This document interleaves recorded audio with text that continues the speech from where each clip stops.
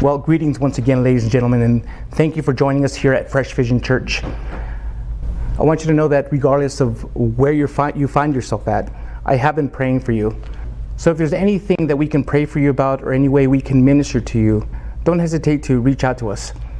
And you can do that by going to our website at fvcelp.org, or you can go to one of our social media pages. And if you're watching this on YouTube or Facebook, you can leave a comment on one of the spaces below, or if you can give us a thumbs up or share it, like it. Just let us know that you were definitely blessed by this message.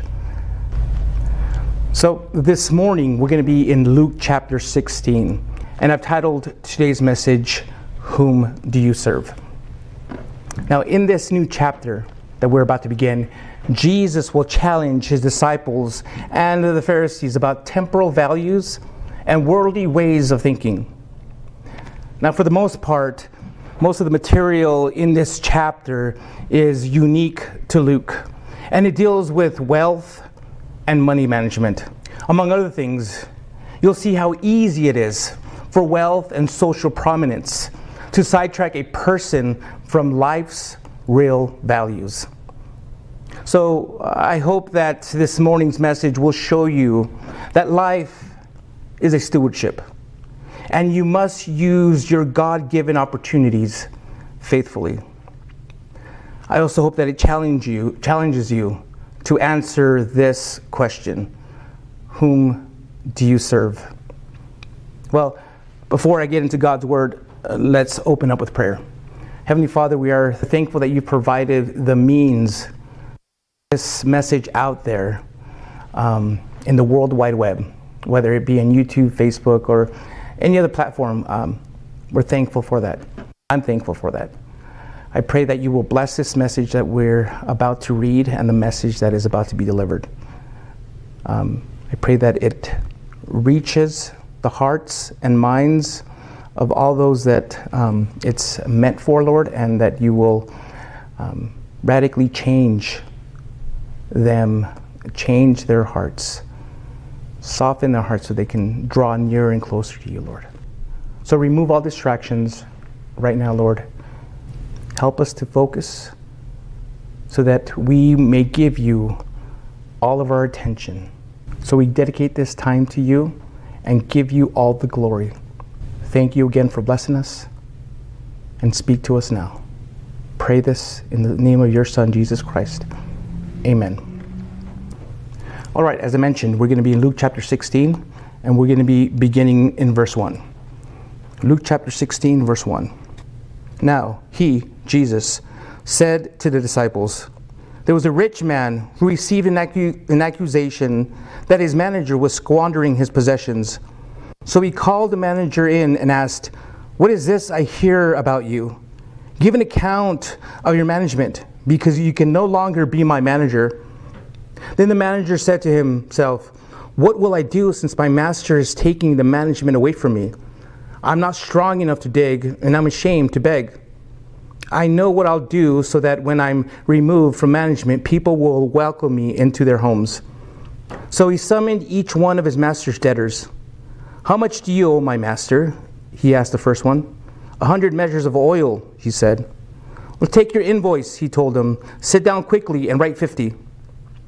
Next, he asked another, 'How much do you owe?' 100 measures of wheat,' he said. 'Take your invoice,' he told him, "and write 80. The master praised the righteous manager because he had acted shrewdly. For the children of this age are more shrewd than the children of the light in dealing with their own people. And I tell you, make friends for yourself by means of worldly wealth, so that when it fails, they may welcome you into eternal dwellings. Whoever is faithful in very little is also faithful in much. And whoever is unrighteous in very little is also unrighteous in much. So if you have not been faithful with worldly wealth, who will trust you with what is genuine? And if you have not been faithful with what belongs to someone else, who will give you what is your own? No servant can serve two masters, since either he will hate one and love the other, or he will be devoted to one and despise the other. You cannot serve both God and money. Well, the Lord Jesus now turns from the Pharisees and scribes to the disciples with a lesson on temporal positions, possessions, and power. In this parable, Jesus pictured a discredited manager who was about to be fired by his employer for squandering his possessions. Before that can happen, though, the manager evaluated his situation and realized that he had nothing else to fall back on. See, he knew he was too old and not strong enough to go back to manual labor. And he was too proud to beg for handouts from friends and strangers. So, using the skills that he developed as a manager, he came up with a plan that would win friends who would later show kindness to him in a time of need. The plan was simple. He would discount the accounts of his master's debtors. To one who owed 100 measures of oil, he slashed it to 50. To another who owed 100 measures of wheat, he cut it to 80. The shocking part of this story occurs when the master praised the unrighteous manager for acting shrewdly. Was this an approval of his conduct? Well, no, not really. The master was essentially saying, I like what you did, just not how you did it. See, he wasn't commending him for his crookedness, but for rather having a business plan that showed foresight. First, it made the landowner, the rich man, look good in the eyes of those who were indebted to him and who continued to do business with him. Second, it looked forward to the long term rather than on the present moment. And third, it assured people would be indebted to the manager and thus honor bound to help him when he'd need it. Now, if you want to apply this into your own life, it's important that you understand that your future as a child of God isn't on this earth, but in heaven. Just as the manager took steps to ensure that he would have friends during his retirement here below, you as a Christian should use God's gifts and blessings in such a way that would ensure a welcoming party when you get to heaven. Proverbs 11:25 says, "A generous person will be enriched, and the one who gives a drink of water will receive water." Well, Jesus then put the parable in context by adding in verse 8, "The children of this age are more shrewd than the children of the light in dealing with their own people." In other words, in this world, the children of the light, that is, believers who have God's light in them and shining through them, are often more foolish in their dealings with other people than are the secular people who have no concern for God. We as Christians, therefore, should be just as dedicated to living out our faith and values among non-Christians, among the non-believers of the world, as they are in living out their own values to their advantage in this world. See, if we pursued the kingdom of God with the same vigor and zeal that the children of the world pursue profits and pleasure, I believe that we would live in a completely different world. Imagine a world where more Christians were as determined as this manager here to do something about a bad situation instead of throwing their arms up in the air and just giving up. Imagine a world where Christians use their God-given skills and abilities to accomplish what God intended the gospel to do. And imagine a world where more Christians were just as willing to make the same personal sacrifices that many of today's entrepreneurs had to make or are making to achieve their success. Martin Lloyd-Jones once said, "When a man truly becomes what he is, meant to be under God, he then begins to realize what faculties and propensities he has, and he begins to use them. And so you will find that the greatest periods and epochs in history of countries have always been those eras that have followed in the wake of great religious reformation and revivals." Well, back to our passage. Jesus drives the point home in verse 9. "Make friends for yourself by means of worldly wealth, so that when it fails, they may welcome you into eternal dwellings." In other words, we should use money and other material things in such a way as to win souls for Christ, and thus form friendships that will endure throughout eternity. Money and many of the things it buys may be unrighteous in themselves, but they can be used for good. But in order for that to happen, you must recognize that those things are only temporary, and one day they'll be of no use to you. So while you're here, while you're alive, while you're breathing, while you still can, use them.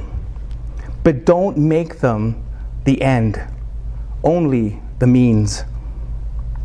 Used in this way, the money you have and the things you own can help you to prepare for eternity. How, you may ask? By sharing them with the poor, blind, the lame, and the crippled. By doing that, you're not only blessing others, but you're also storing up treasures in heaven. And just as the grateful debtors would welcome the manager into their homes, so you would be welcomed to your eternal home when you leave this world and everything that you once owned. Meeting you there will be Jesus and all those people who were saved through your sacrificial giving and prayers. These people will thank you, saying, "It was you who invited me here. Now let us show you to your new heavenly treasures." Well, upon hearing this parable, it's possible that the disciples may have blown it off. They may have dismissed it as not applicable to them, since they had already given up everything to follow him. Jesus, however, told them in verses 10 and 11 that no matter how few resources they have, to be trustworthy with them. He wanted them to understand that the more a person gets into the habit of being generous with the resources they've been entrusted with, the more they'll be trusted with.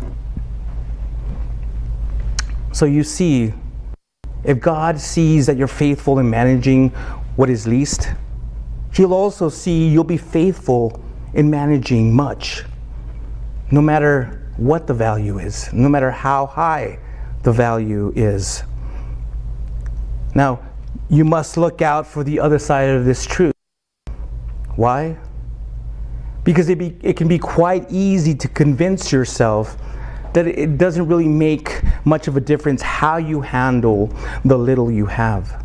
This can then lead you to start justifying the reasons for cheating or for misleading others, and even squandering those resources.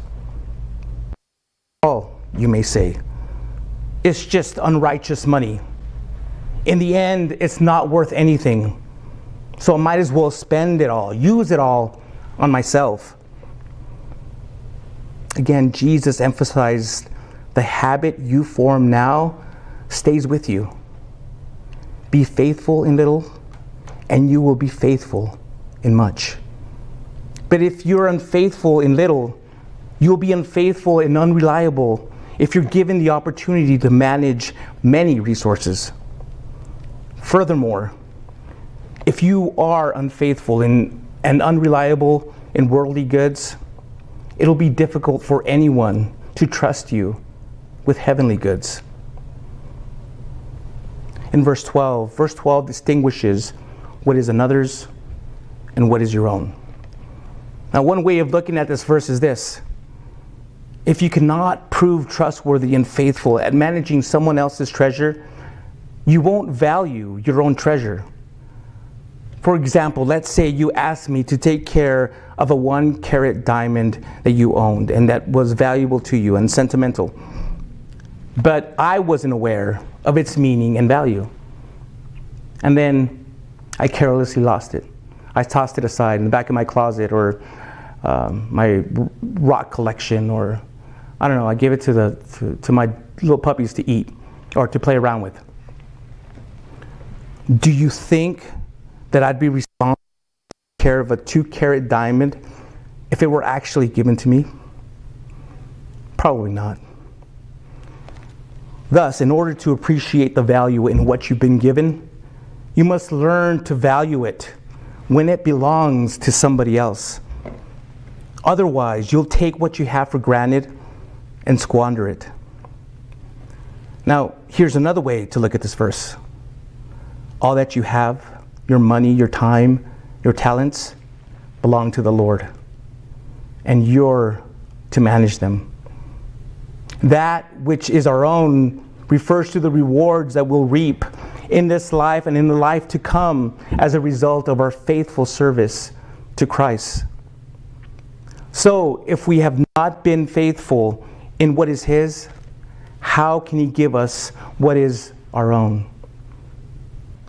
Then, in typical fashion, Jesus summarizes the overall point of this parable in verse 13.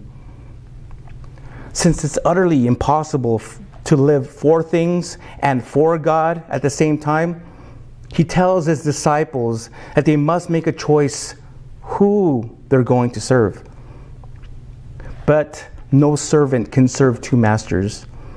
Anyone who thinks they can is only fooling themselves that they're going to be loyal to both. When the truth is, either he will hate one and love the other, or he will be devoted to one and despise the other. Therefore, a choice will have to be made between being faithful to a temporal master or to an eternal master. Slaves of wealth or slaves of the Creator. Now, just to be clear, I want to clarify this point.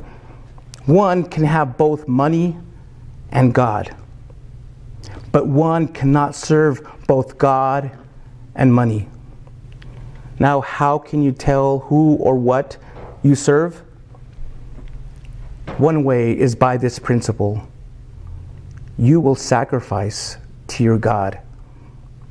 If you will sacrifice for the sake of money, but will not sacrifice for the sake of Jesus, don't deceive yourself.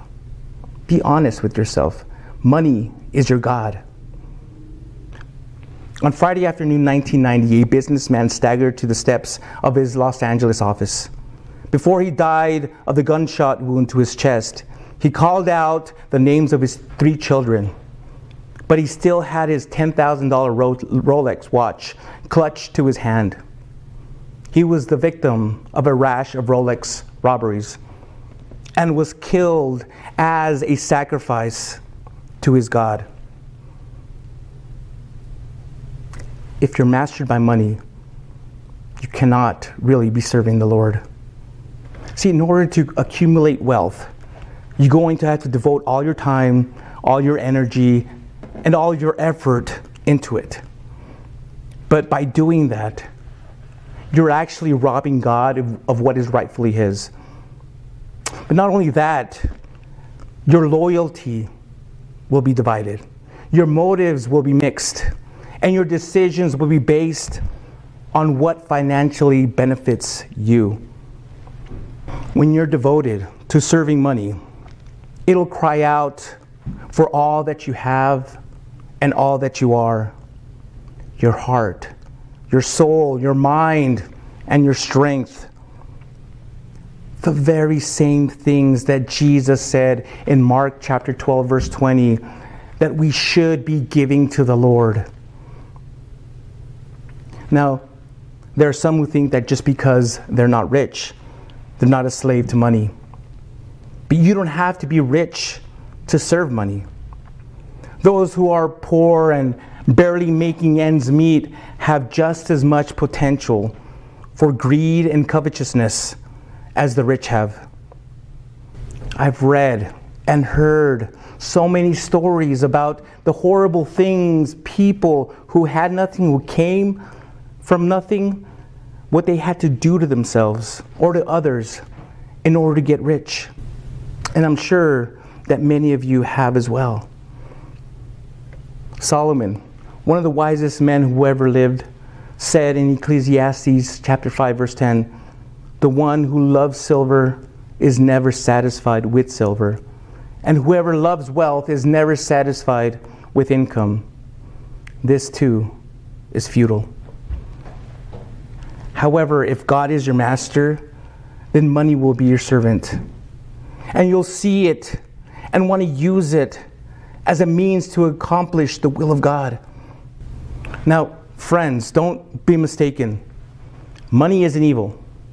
The Bible doesn't say that money is the root of all evil.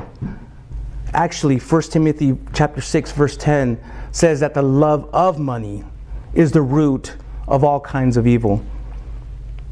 So make money your servant and use the opportunities and resources you've been given today as investments in kingdom treasures that 1 Peter chapter 1 verse 4 describes as an inheritance that is imperishable, undefiled and unfading, kept in heaven for you.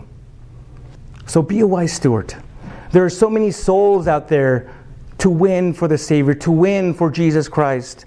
And your money can help get the job done.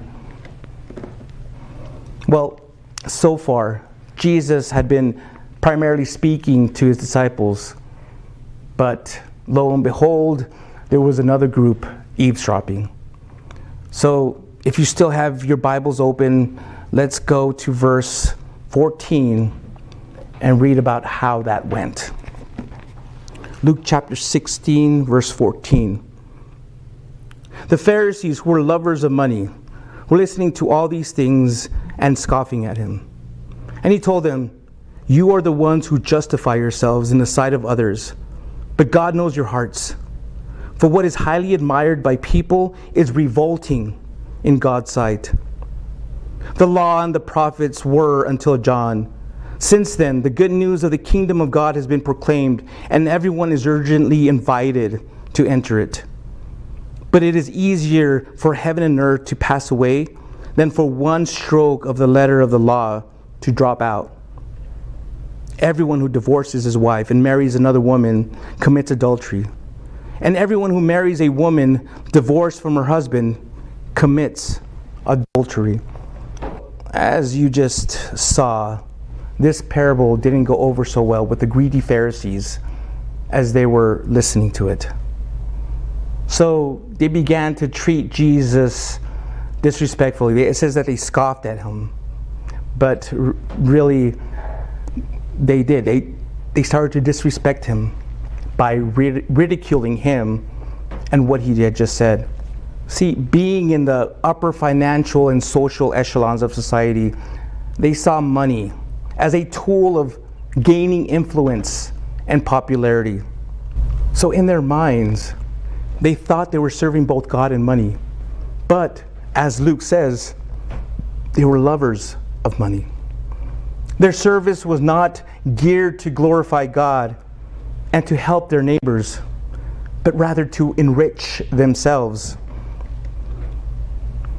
Jesus then told them in verse 15 that what they valued is not what God valued. Outwardly, the Pharisees appeared to be pious and in spiritual order to win public approval and to make others think that they were God's favorite people.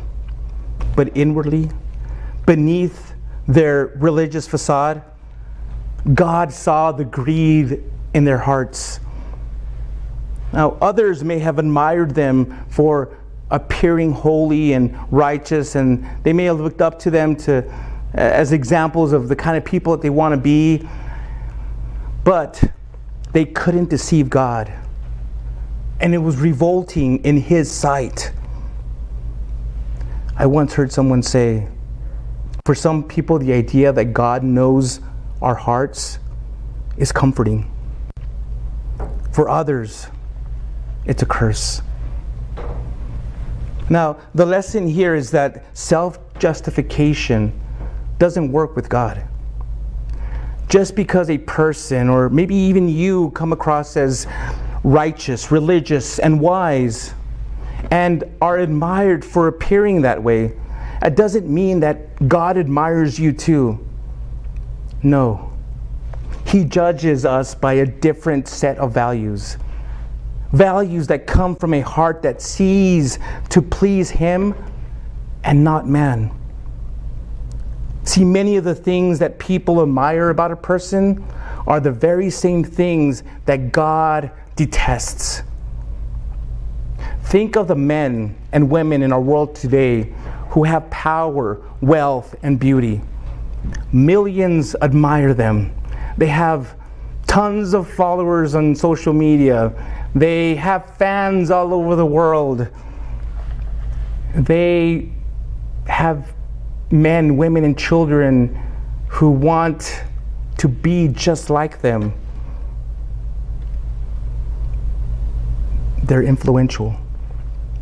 But here's the thing, if their hearts are serving something else, God doesn't care. It's like whatever. Why?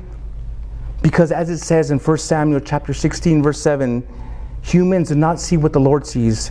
For humans see what is visible, but the Lord sees the heart. God cares more about people who are living to glorify Him than themselves. So take your choice. Who will be your master? The people or God? In whose eyes do you want justification? People's or God's? If God, then live as children of light. For the fruit of the light consists of all goodness, righteousness, and truth. And find out what pleases the Lord. And Jesus then continues to correct their wrong way of thinking in verse 16 by informing them that the law was not what they thought it was.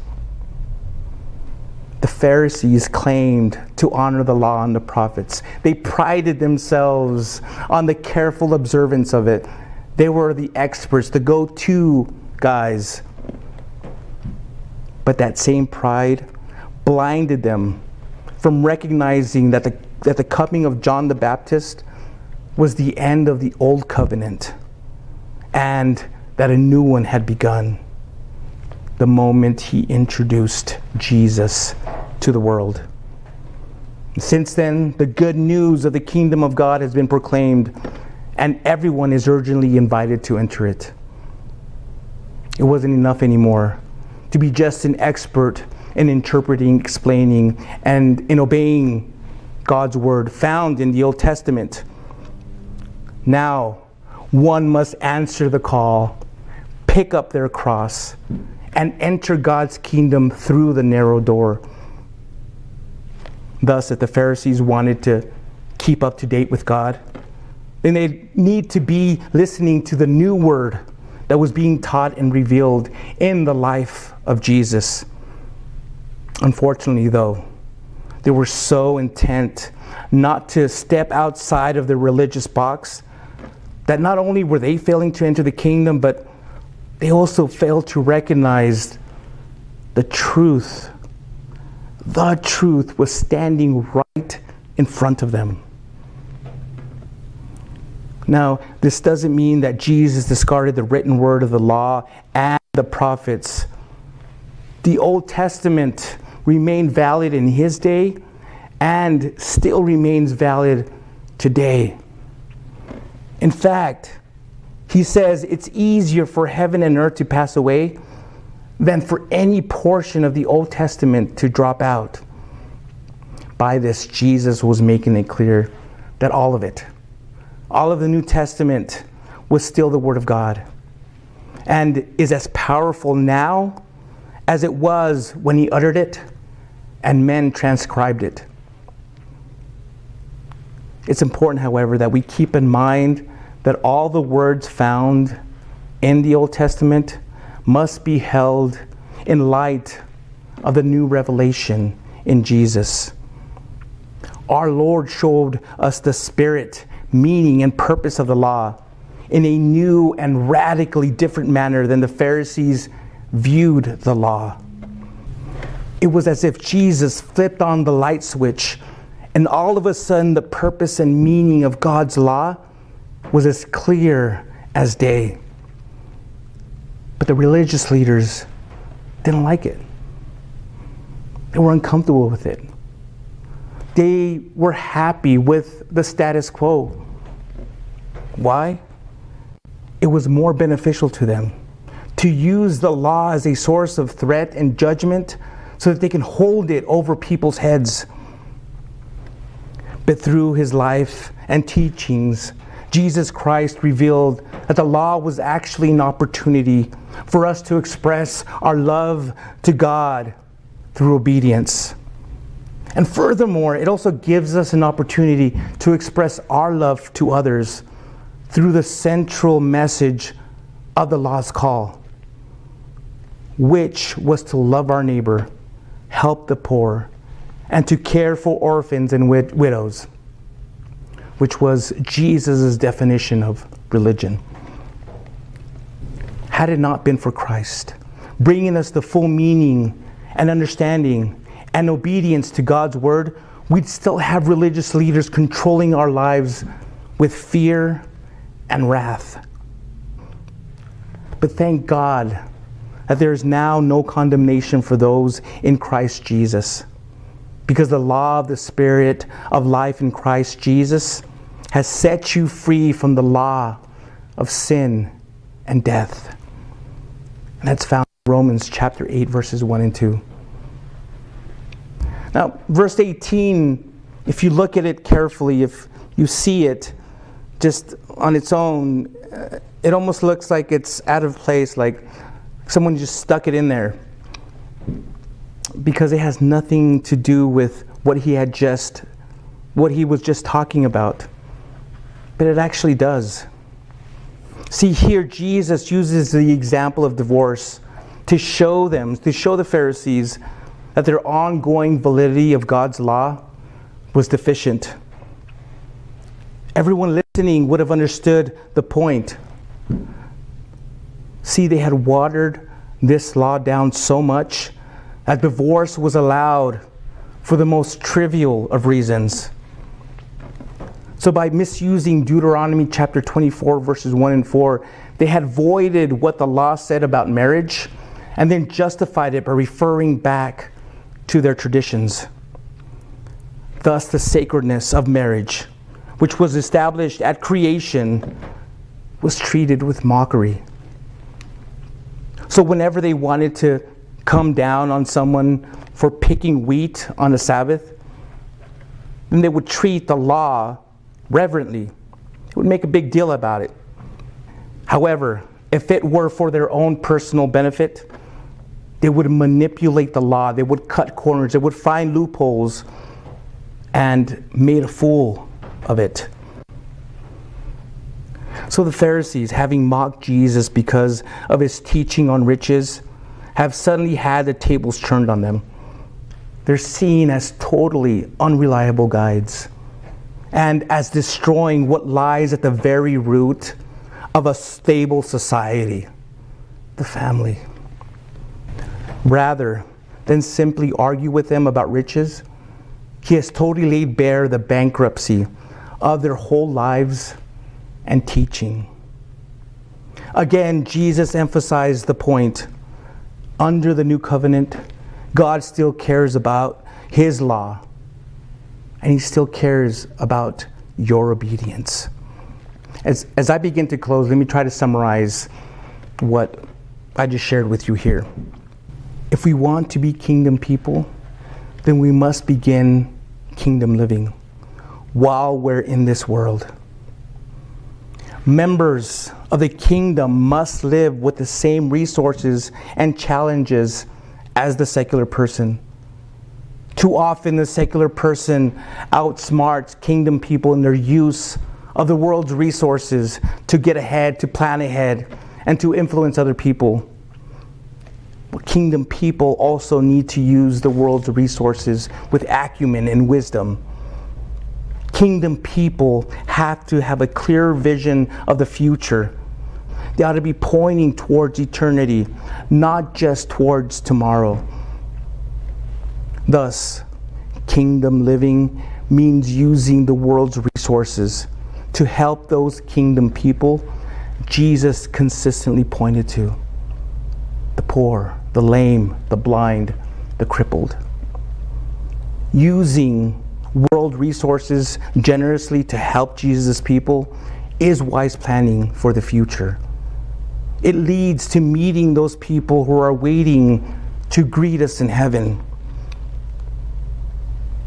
Kingdom people are single-minded people. They don't hold to both the world and the kingdom. They know no one can be a slave who obeys two masters, nor do they need to justify their kingdom existence before other people. God justifies. People do not. What people see as justification, God sees as detestable, as reprehensible. Kingdom people live out new resources the world does not have, even the world of the religious and pious. Kingdom people have entered Jesus' kingdom, something new beyond the authority and life of Moses and the prophets. They do not destroy the old authority. They fill it full.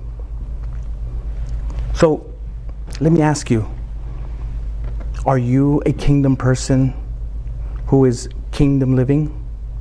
If not, I'd like to invite you to become one by accepting Jesus as your Lord and Savior. If that's what you'd like to do, if your answer is yes, I am ready to open up the door to my heart to Jesus. I'm ready to surrender my life to Him. Then you have to understand this. Jesus wants your undivided loyalty. He wants it all. He doesn't want part of it. He doesn't want 90% of it. He wants 100% of your heart. But that's a choice that you have to make. He'll never force you. He wants you to come to Him freely and willingly. That way, when people ask you, whom do you serve? Without hesitation, you'll say, I serve Jesus. No one else but Jesus.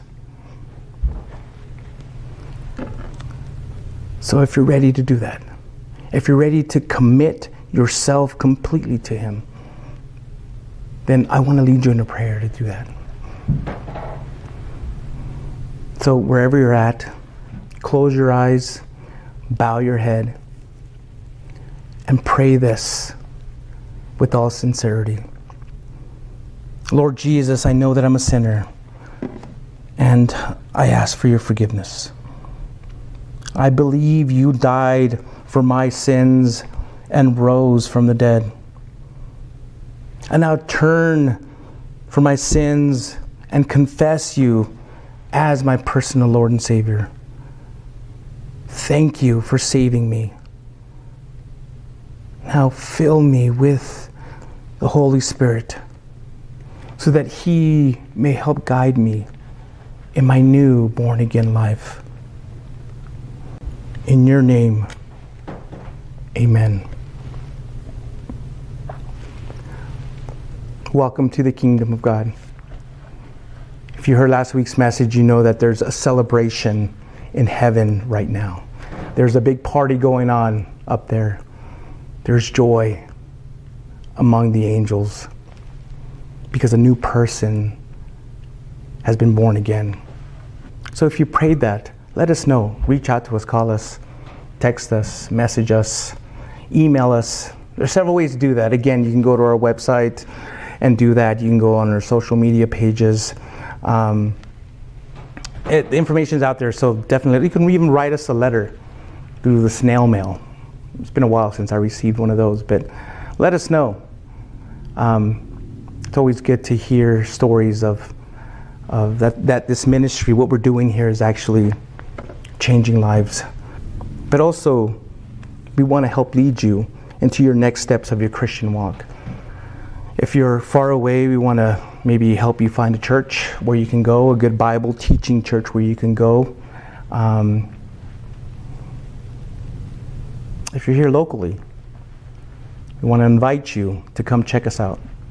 Now that we've opened our doors, you can come by and check us out. We'll give you a mask and maybe some hand sanitizer, but still, we'd like to see you here. And I know that you'll also grow in your relationship and your knowledge of the Lord, and I think that you will get along with everyone here. So, again, I can't stress it enough. Let us know. Contact us. Want to hear from you.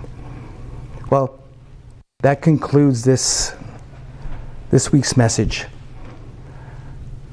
Again, I hope that there was something here that spoke to you. I hope that you were challenged. I hope that you were convicted. I hope that this has actually led you to go even further, even deeper into this passage and maybe find more truths. But I also hope that you were blessed by it. I hope you all have a great week.